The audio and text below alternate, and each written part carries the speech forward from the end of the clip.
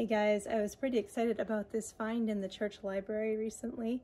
A book by Max Lucado and illustrated by George Angelini.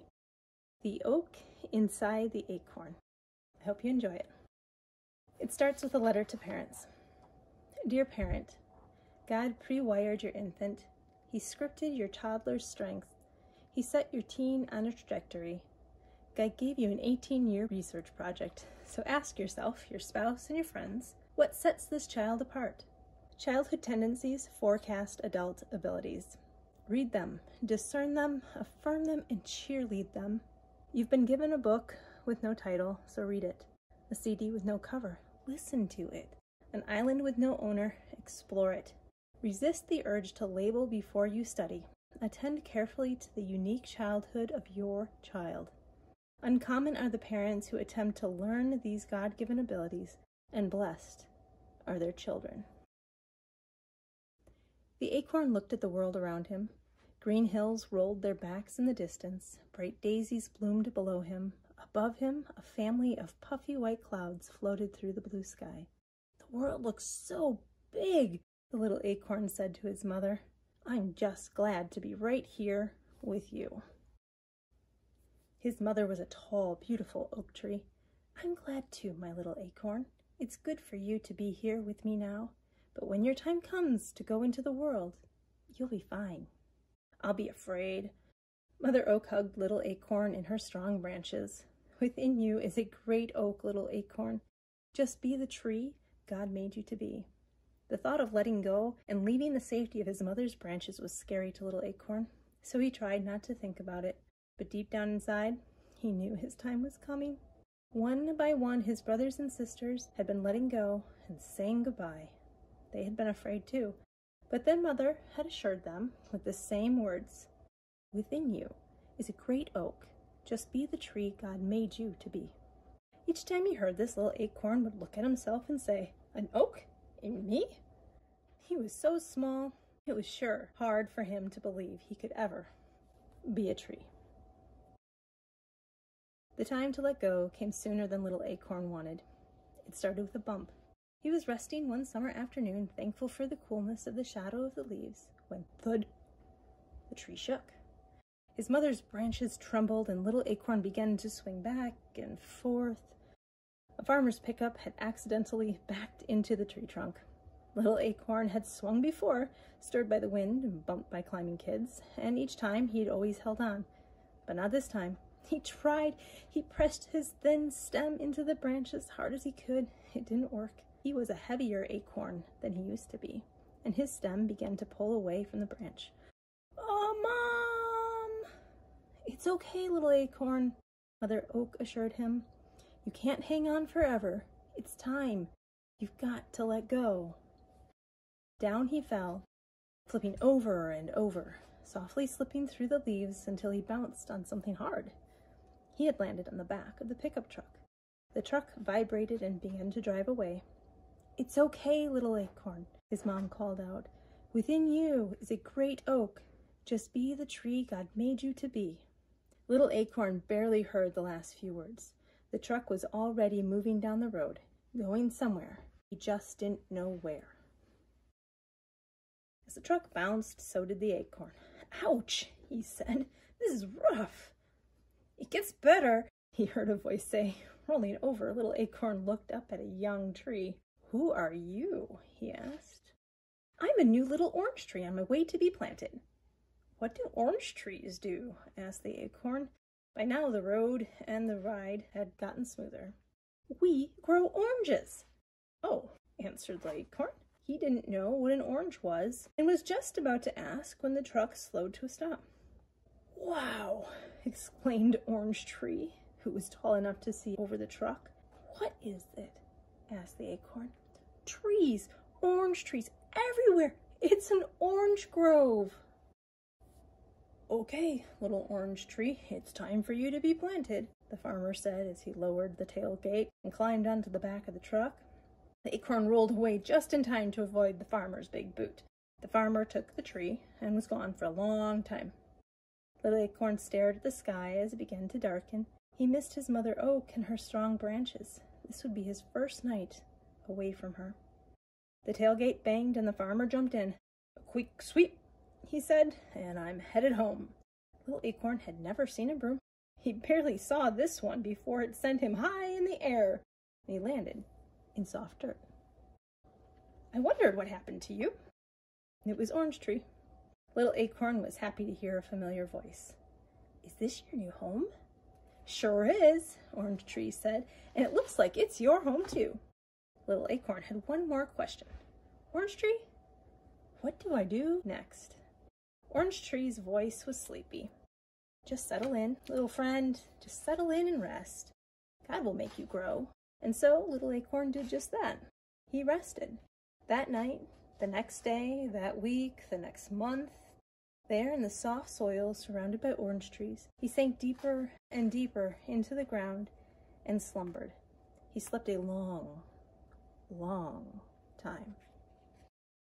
When Little Acorn awoke, he didn't know where he was. He stretched upward, and when he did, he kept stretching higher and higher until he popped out of the dark earth right into the sunlight.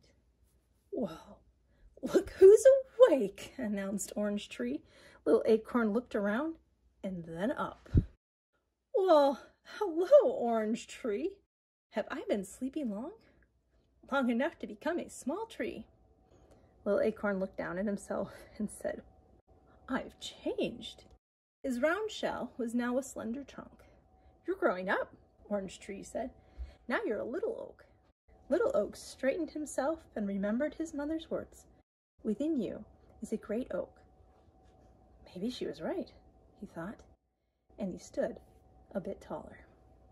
But even at his tallest, he was much smaller than the big orange trees. Their bushy branches grew greener and greener. Then one day, Orange Tree called out to his friend, "Little Oak, look, my first orange." The big orange trees spoke up. "He'll have many more," they said. "So will I," announced Little Oak. The trees in the grove laughed. They didn't mean to hurt Little Oak's feelings, but they did. "You'll never have oranges," they said, chuckling. Little Oak straightened his branches and he pushed as hard as he could, but no oranges popped out. Not that day, nor the next, nor the next. When the farmer came to collect the fruit, Little Oak was worried. He had none to give. "Well, hello, Little Oak," the farmer greeted. "How did you get here?" The farmer walked away, and then he returned. He carried a big shovel. "I know just the place for you." He lifted the new little oak tree out of the ground. "Bye-bye, my friend," said Orange Tree. The farmer didn't take Little Oak too far away. He carried him out to the grove, to his big white house. The farmer chose a spot in the backyard overlooking the orange grove. "Let's see how you do here," he said. Then he dug a deep hole and set Little Oak inside it. He placed dirt around Little Oak and pressed it tightly around the tree's roots. Little Oak liked his new home. For the first time, he stood taller than almost everything around him. Little Oak was stretching his roots into the dirt when he heard, "Hey, I'm Pink Petunia. Who are you?" Little Oak looked at the bright flower near the house, and he started to answer, but Pink Petunia did not give him a chance. "Rosie's next to the house." "Hi there," chirped Rosie. "Daisy is here too." "That's me," said the little white and yellow flower. "Hello, little tree."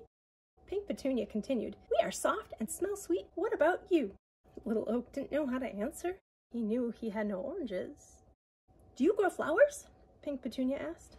Little Oak never remembered seeing flowers like roses or petunias on his mother, but still, maybe oaks could grow flowers. "Maybe I could. Maybe that is what I'm made to do," he answered. So he tried. As hard as he could, Little Oak tried to grow flowers like his friends could grow.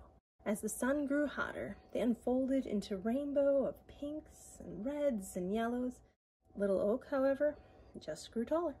As the days grew longer, his roots grew deeper. Every day he tried to grow colorful flowers, but he never could. Pink Petunia could, so could Rosie, so could Daisy, but not Little Oak. Finally, Little Oak decided to rest. His branches were tired and drooping. His leaves were dropping. Even the flowers were sleepy. "We're gonna rest now, Little Oak," the flowers told him, and they did. The sky grayed and the days shortened and the whole garden slept. While little Oak slept, he dreamed. He dreamed of his days as a little acorn on his mother's branch. Deep in his sleep, he heard her soft voice. Within you is a great oak. Just be the tree God made you to be. When the sun warmed his branches, little Oak awoke. Only he wasn't so little anymore. He could see further. He had grown taller and wider. The winds didn't bend him as much. His branches were as big as his trunk used to be. Little Oak was becoming a big oak. Many years passed, and each year he grew wider and bigger, wider and bigger, until everything in the farmer's yard looked up to him.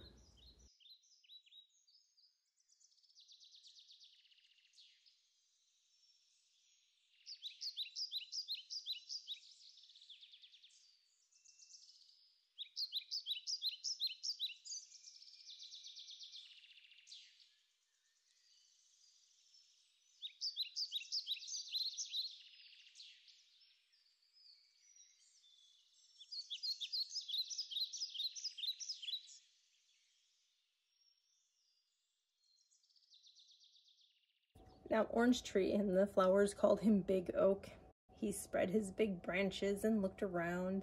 Orange Tree was taller too, but not as tall as Big Oak. Big Oak was taller than all his friends. They were wide, but not as wide as Big Oak. He was the tallest and he was the widest, but he still wondered what he was supposed to do. He couldn't grow oranges or flowers. He just grew bigger, and he didn't know why. Big Oak was just awakening from a long winter's nap, his leaves tiny buds, when the young farmer brought 2 ropes and tied them to one of his strong branches. Close by, a little girl watched. Rosy Rose was puzzled. "What's it for, Big Oak?" "I don't know," Big Oak answered, but he soon found out. "Can I do it, Daddy? Can I swing?" "Go ahead," urged the man, and the little girl with the bright blue eyes and the hair the color of Daisy's flowers sat in the swing. Big Oak felt the tug, but barely. He was strong, and little girl was small. With her daddy's help, she swung forward, not too far, but farther the next day, and farther the next. By the time the sun was hot and the flowers were plenty, she could swing alone, kicking her feet higher and higher until she could see the roof of her house. Then back she would swing, back until she seemed to look straight at the ground. Big Oak loved the sound of little girl's laughter, her footsteps running towards him, her squeals of delight as she swung higher and higher into the sky. Yes, Big Oak loved little girl. When she swung, he stood strong. When her daddy built her a tree house in Big Oak's branches, Big Oak gladly held it. When little girl stretched out on the grass to watch the clouds float, Big Oak shaded her. She played in his branches and climbed his trunk and rested in his shadow, and together they grew. Each year, both taller, each year, both stronger. When gray skies brought cold days, Big Oak slept, and the swing hung silent, and the playhouse stayed empty. When blue skies brought warm days, they laughed and they played. Little girl talked, and he listened. And at last, Big Oak knew he had become the tree God had made him to be. One day, little girl came to Big Oak with a little boy, though neither was too little. They sat on his branches and talked. Big Oak held them both, and when they carved their names on his trunk, he didn't mind. Little boy pushed the swing, little girl laughed, and Big Oak protected them from the sudden rain. In time, little girl didn't swing so much. When she climbed into the treehouse, she sat more and played less. Little girl was becoming big girl. Big girl now stood as tall as Big Oak's lowest branch. One day, Rosy Rose said to Big Oak, "She's growing up, Big Oak. She'll leave soon." Big Oak didn't answer, but he understood. Big girl spent many blue sky days sitting on the ground, leaning back against Big Oak's trunk and watching the clouds drift by. Big Oak knew Big girl had a big question on her mind because she said things like, "I don't know what I'm supposed to be, and it's so hard to let go, and How can I know who I am? Big Oak wanted to talk to Big Girl. He knew just what to say. He would say, "Within you is a great girl. Just be the person God made you to be." Orange trees grow oranges, he would say. Flowers grow flowers. And oaks, well, oaks grow tall enough for swings and strong enough for swinging and big enough to hold little girls until they become big girls. He wanted to, but he couldn't say the words. One day, Big Girl was so sad. The little girl who used to giggle in Big Oak's shade just sat, silent tears flowing down her cheeks. "It's hard to let go," she said. Big Oak was listening, and he had an idea. He looked down the branch at a little acorn. "I have a special job for you," Big Oak said. The next time the wind blew his branches, Big Oak let this branch shake more than the others. The little acorn popped loose and landed on Big Girl's lap. Big Girl picked it up and started to toss it away, but stopped. She held the little acorn in her hand and stared at it. She turned and looked up at Big Oak. "Were you ever this small?" Answering her own question, she continued, "Of course you were. You grew into a great oak from a little acorn. All you did was become what God had made you to be." She looked again at the acorn, then back at the tree. Her eyes brightened. "Do you suppose that's what God wants me to do?" Big Oak wanted to shout, "Yes!" but he didn't have to. Big Girl stood and announced, "Of course he does. Now it's time for me to let go and become the person God made me to be." Big Girl smiled, placed the acorn in her pocket, and began walking away. But after a few steps, she stopped and turned. She looked at the swing, the tree house. She looked at Big Oak. She walked over to him and placed a hand on his truck. Without a word, she said goodbye. Without a word, Big Oak said the same. Well, I hope you enjoyed this story. Got a few art ideas that are percolating in my mind based off this story. I actually have a little acorn seed sitting on my desk to remind me of the wisdom from this story. I hope you find a way to encourage your kids and encourage yourself that all you have to be is the one that God made you to be. So dig deep, find that truth, encourage that truth as you see it in others, and let's all become the trees, the people, the flowers, the orange trees, the pine trees, the birds, the animals, the parents, the siblings, the friends that we were meant to be. Let's not strive and try to be anything that we are not.